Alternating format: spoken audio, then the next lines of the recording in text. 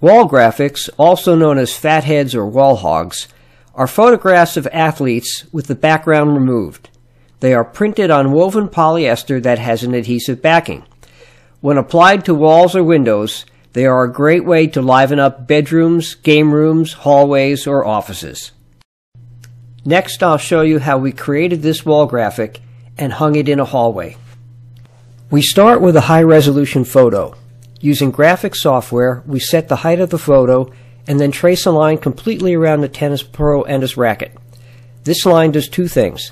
One, it allows us to digitally remove the background so we don't waste ink by printing it. And two, it provides instructions that our printer cutter uses to cut the wall graphic vinyl after it has been printed. We also trace a line to remove the background between the legs of the tennis pro. For this job, we wanted to print 2 of these wall graphics. The best way to do that was to move the graphic over, create a duplicate, turn it upside down, and now we use all of the width of the wall graphic material when we're printing. Next, we sent the file to our printer cutter. It took about 30 minutes to print the wall graphics and cut an outline around them. To shorten this video, I reduced the printing process to less than a minute.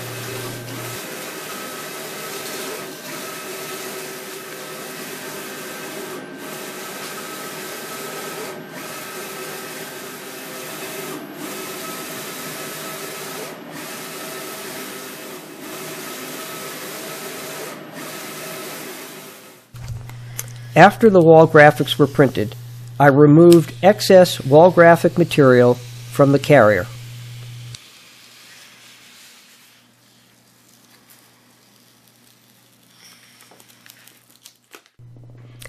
I separated the 2 wall graphics and taped the carrier with one of the wall graphics on a hallway wall.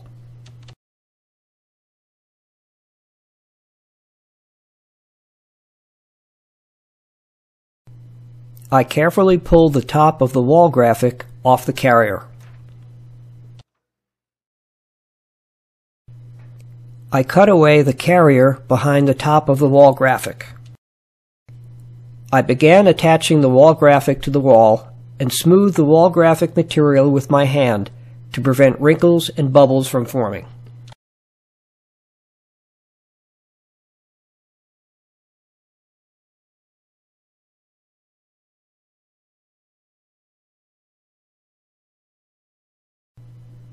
I am accustomed to using a felt squeegee and used it to apply the remainder of the wall graphic.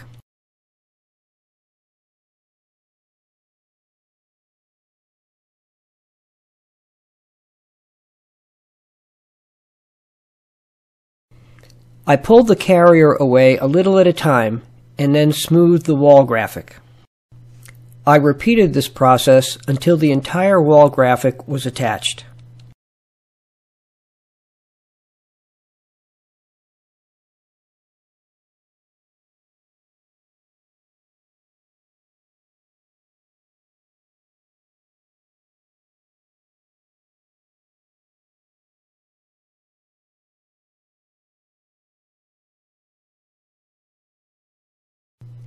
Finally, I checked to be sure that all of the edges were smooth and there were no bubbles or wrinkles.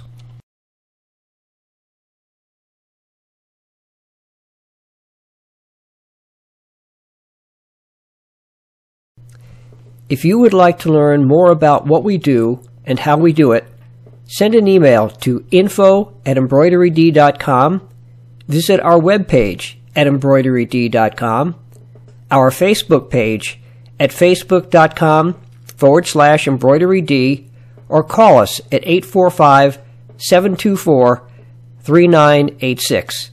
Vicki and I would be glad to hear from you.